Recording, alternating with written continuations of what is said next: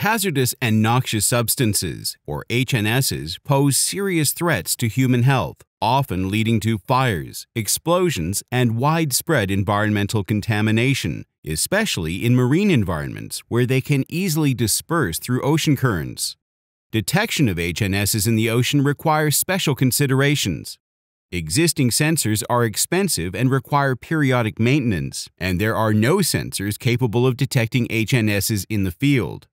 To address this problem, researchers from the Korea Maritime and Ocean University have recently developed a new indium tin oxide or ITO nanoparticle film-based sensor.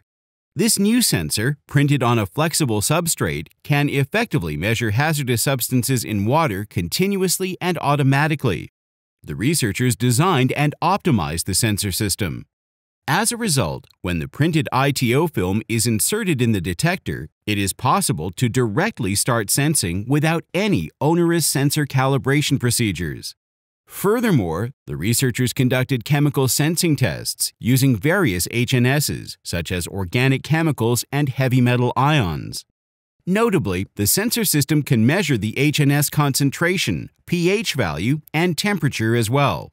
It is equipped with various functions for monitoring water quality, simply requiring the replacement of printed ITO film for continuous measurement. This advanced sensor can be used to detect oil spills, as well as to manage aquarium water quality and water quality of sewage water treatment plants. In effect, the proposed technology not only promises cleaner water, but also cleaner air and soil.